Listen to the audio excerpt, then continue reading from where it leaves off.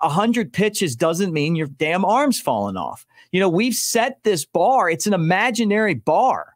Okay. Baseball's been played for 100 and some years, and people can throw over 100 pitches. There's something about the game when someone's having a game like that. Let them go and see how far they can get there. It's going to help the team. It's going to give you momentum. You get your name in the history books if you're able to throw a no-hitter. The history of the game matters. And I know analytics tell us that the guys could be hurt 3 or 4 starts down the road. Then maybe give them an extra day off. You got 7 guys that can start.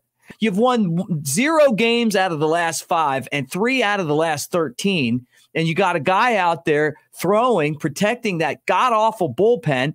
Just get out of the way and let the guy pitch. And I know that you guys are going to be mad at me for saying that, but I don't care.